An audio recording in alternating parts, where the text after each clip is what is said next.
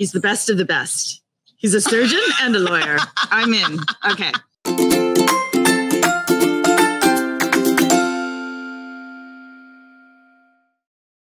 Hi, we're the K3. I'm Jen. I'm Marissa and you. Thank you for taking a K-drama coffee break with us. This week, we are talking on our actor series about So-ji Sub, our first K-drama crush. He's the OG. Right? Yeah, he is. Like, he just did. He just is. Like, and if you guys have been following us at all, you know that he's the reason that Marissa and I know each other. That's right. That's why the K3 exists. That's right. There were three friends, Marissa, myself, and Karen. If you guys remember, if you're back from the beginning, we all met because we love talking about So-ji Sub and K-drama. Yes, we just stumbled into this conversation, and next thing you know, Jen's like, let's start a channel. And here we are. That's right. So we have a lot of love for So-ji Sub. We do. Thank you, So-ji Sub, for bringing us together. Thank you. So when we do in our actor series, we always are like, when did you first notice them, right? So what was your first experience with So-ji Sub? My first experience with So-ji Sub. They're also visceral. It felt real. It did, of course. No, he was at the beginning of my K-drama watching. So my first K-drama was Descendants of the Sun. Same. And my first K-drama crush was Sung Joong-ki, who I still love to this day. But I will say that, you know, despite the military man of action, there's a boyish charm to him. Oh, absolutely. And then the first time I saw So-ji Sub, I was like, oh, he's all man. Oh, right? Yeah. And was that Master's Son? I think it was. Yeah. I think I fell down a So-ji Sub rabbit hole pretty quick. So I'm not quite sure. I'm pretty sure because was it on Viki or Drama Fever or Netflix? It was on Netflix. Was it? I think it was because once I watched Descendants of the Sun, it kept popping up and I'm like, okay, I guess I'll watch this. Interesting. I don't remember where I watched it. Oh, maybe it was Netflix. Regardless, that was my first So-ji Sub as well. Yeah, but I was confused when I turned that on. Confused. Like I didn't know what was happening. It was also at the beginning of my journey where I realized that not all of them are on Netflix, like just a full binge. Like you could watch them live. Mm-hmm. And so this one was a bingeable one, but I was like going through so many at the time and juggling so many because I was just consuming so much K-drama. Yeah. But when I hit Master Son, like everything came to a screeching halt and I just binged the crap out of it. Because of the ghosts? I think ghosts got me in. Yeah. And because at first I hated So-ji Sub's character. Well, yeah. I hated the chaebol character trope was new to us. So new. Yeah. And Gung Hyo Jin was not familiar with her. So I the first episode, I was like, why is she so scared? Ghosts, my God. She's so scared and he's such a jerk. And what's with the cravats? Right. And the cravats were like, that's an interesting choice. But then slowly, honestly, a drama where So and Gook is the second male lead. In retrospect, right? Hello. Yeah, though that relationship was super problematic for me. That second couple. Like she was toxic and salty. Yes. We'll just say that. Like, wow, that was terrifying. But yeah, and the Master Son, that's 2013, which kind of bumps right up to where I stopped watching because of certain things that occur in them that I don't enjoy. 2013. Right. So that's a while ago. It's almost 10 years old. Well, but we started watching in 2016. We did. So it was already 3 years old by the time we watched that. Yeah. Just not that old, but no. Boy, things have changed. So much. Thank God. Oh my God. Right? Yeah. So there's something about him that I don't think he's classically good looking, but he's still a male lead. Oh, yeah. He's very strong and manly and tall. And I think he's got this amazing screen presence. I was going to say his screen presence is almost unmatched. Like, I agree. Yeah. I think it's that Scorpio. Ooh. We always talk about that all the time. Oh, but that Scorpio element, oof. Nice. There's something about that you cannot tear your eyes away from. Yeah. Okay. So that's how we both first met him. Mm-hmm. We met him personally. But that is how we met him as an actor, right? And so we went down the rabbit hole. Mm-hmm. I found that once I went down the rabbit hole of his stuff, I had a really difficult time finishing another drama. I think that I tried a lot of them. Yeah. Cain and Abel. Correct me if I'm wrong, going all the way back to 2004, but his big claim to fame is What Happened in Bali. Yeah, right? I tried that one too. It was just too old. And the industry just technologically, storytelling wise, just hadn't come into its own yet. Right. And yet somehow he broke out and was this huge star. Right. But yeah, I couldn't watch it. I think the next one I actually finished was Oh My Venus. Same. So Oh My Venus, my fear is that if I went back and rewatched it now, it would be really tropey and kind of problematic. I remember having some problems with it to begin with. I thought the chemistry between Soji Sub and Shimina was great, but there were some moments that I was like, ooh. You mean the fat suit that they put her in? The fat suit was one. And then there was a moment when they were getting together and because he was training her, he's like, he made some comment about her body being his. And it was just really kind of, I literally ended up on Google, like trying to figure out if I'd gotten a bad translation on it. Oh, yeah. So there was like moments like that I was just kind of like, and then the whole ending where he disappeared for over a year to knit and didn't talk to her the entire time. Yes. It's no transatlantic communication. I mean, with the most technologically advanced country on the planet. It was 2015. Oh, so, yeah. But there was so much to actually enjoy that I finished it and I enjoyed it, but there was.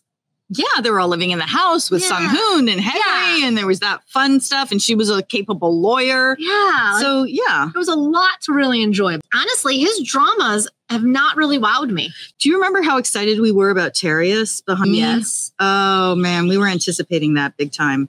And we ended up liking the Ajima crew more than we liked him.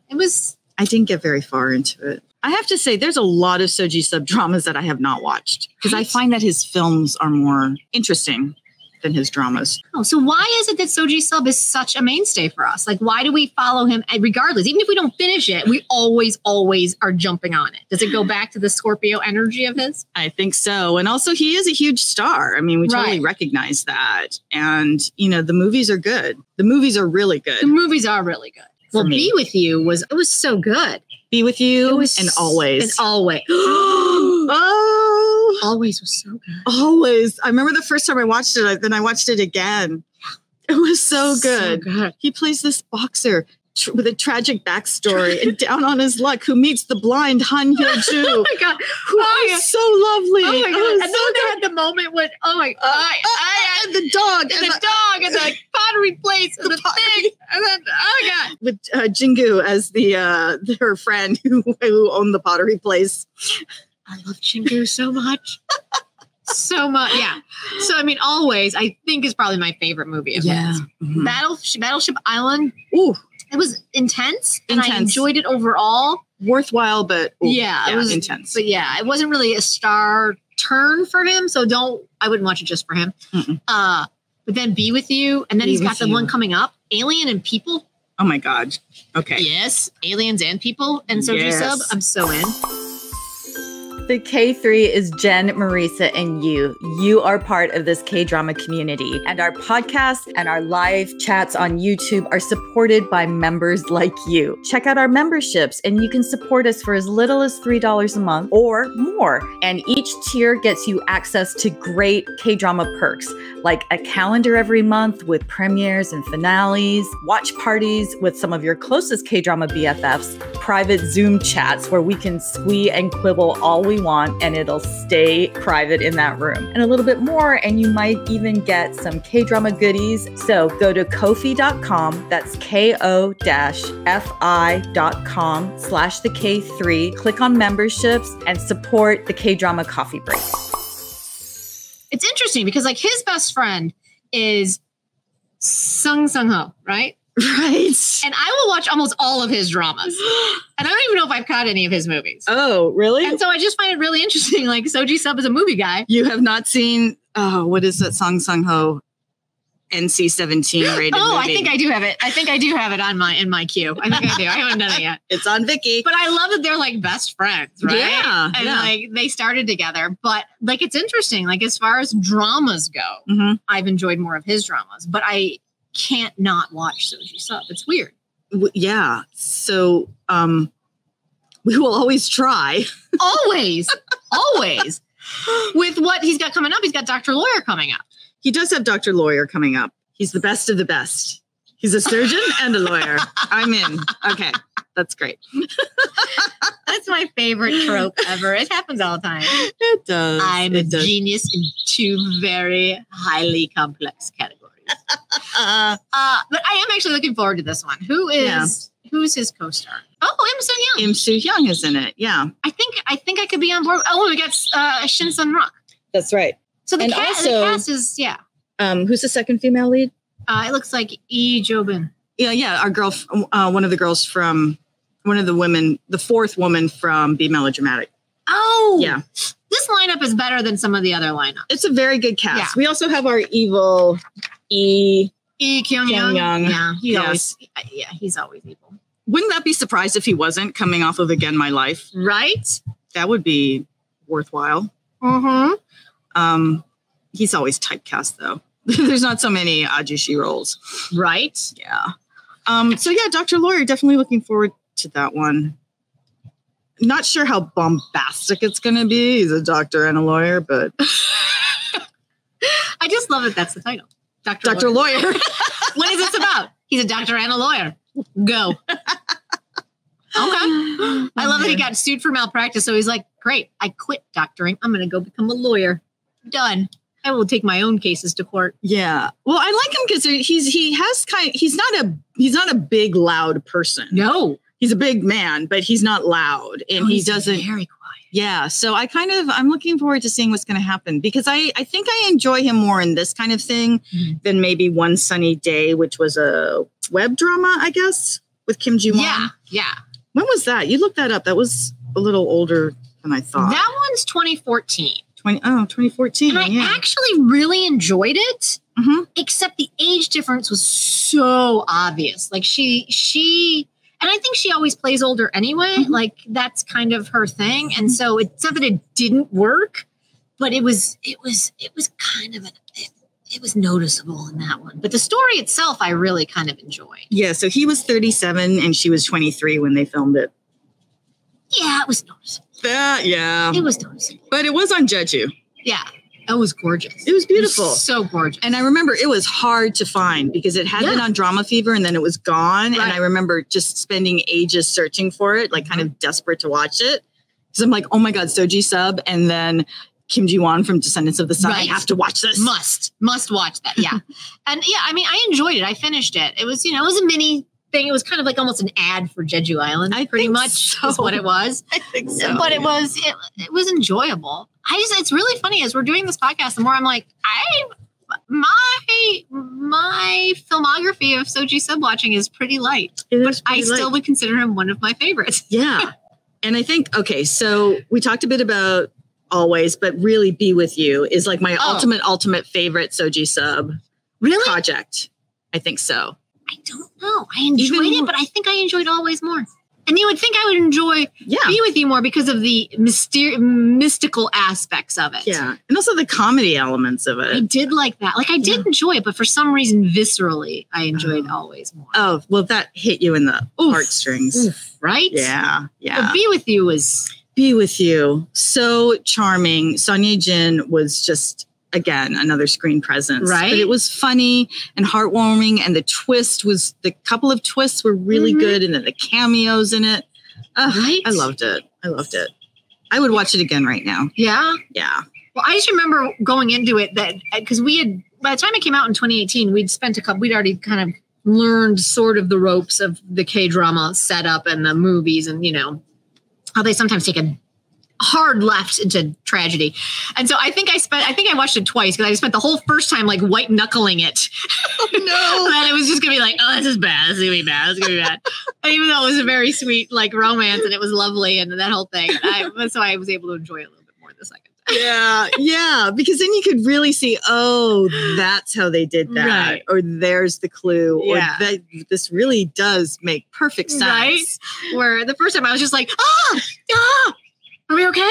Okay, we're okay. Yeah, yeah. I was a little high strung for the first. Oh my God! Viewing, but yeah. The only thing with the second viewing is the impact of the cameos loses its luster. But still, come on. Park Seo-joon is your kid. Please, so good. That was amazing. Yeah, that was amazing. Yeah. So, what would be your biggest recommendation if someone was just kind of they see that Soji Sub is back? Yeah, and they're excited about that. It looks like he's got 2 movies coming out in 2022 and a drama. Holy cow. Yeah, he's going to be everywhere. He's been busy during the past couple of years. Right? And he got married. That's right. For a K-drama recommendation, I think I would go with The Master's Son. Yeah. Yeah. And then for a movie recommendation, I would go with Be With You. Yeah? Yeah. Okay. Mm-hmm.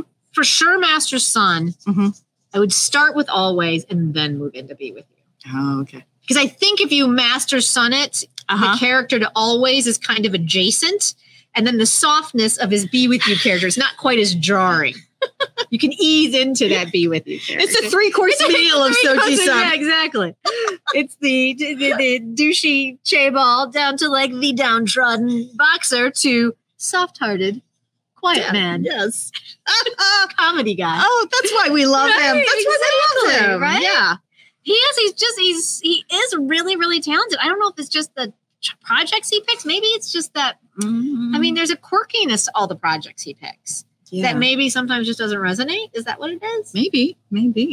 But when we love him, when we like him, we love him. Oh my gosh. When his project is good, like it's rabid, right? Yeah. Well, fingers crossed for Dr. Lawyer. Dr. Lawyer. It's such a horrible title. It's kind of like Romantic Dr. Teacher Kim. It's like, wait, what is happening right now? Oh, but yeah, let's keep our fingers crossed. And we will definitely be talking Dr. Lawyer on our live, which we do every other week. So please join us there over on YouTube. And yeah, do you have any final soji sub thoughts?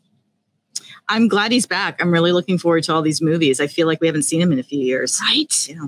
And again, as you said, his movies are usually more enjoyable than his dramas. So we got 2 of them. Yes. It's exciting. Yeah. Cool. All right, guys, thank you so much for joining us for this actor series talking about Soji Sub. We get to gush for a little while about him. We're the K3. I'm Jen. I'm Marisa, and you. Thank you so much for taking a K-drama coffee break with us. We'll see you at the next podcast or on our next live chat. Bye.